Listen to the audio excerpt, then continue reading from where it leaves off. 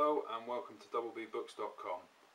In this video I'm going to show you how to cover a dust jacket with a clear archival cover. This is a roll of clear polyester film that we sell on our website. This is what we're going to be using.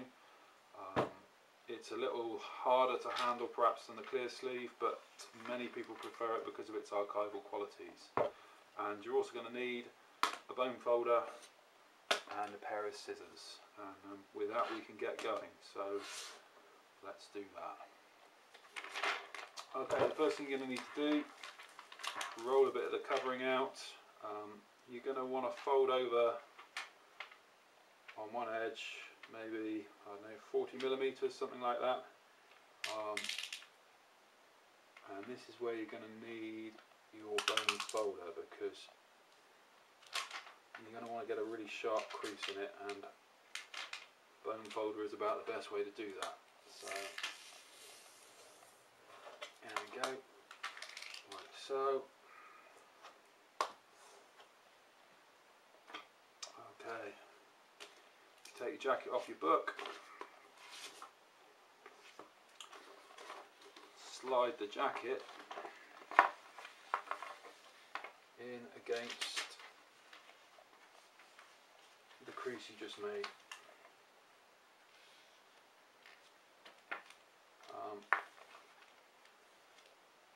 You're probably going to want 4 hands at this point, or a little bit of weight, just to hold it in place. Once you've done that, you can trim the top edge up, and again maybe 40 millimeters above the top of the jacket.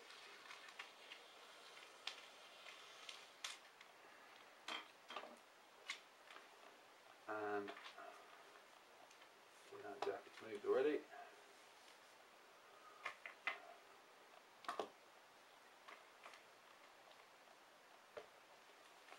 And then you want to fold that over, getting it pretty tight to the top of the jacket. And again, this is where a bone folder comes in really handy, because you want to put another sharp crease in that edge.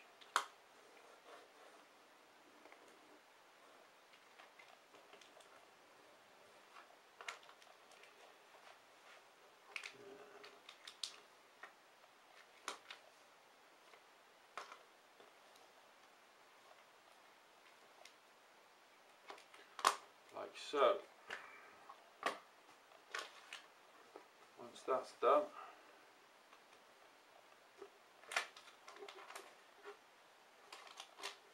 you can simply put the jacket back on the book. It's now in its cover. What I really like about this is how little wastage there is. You know, there's no offcuts, and that's it.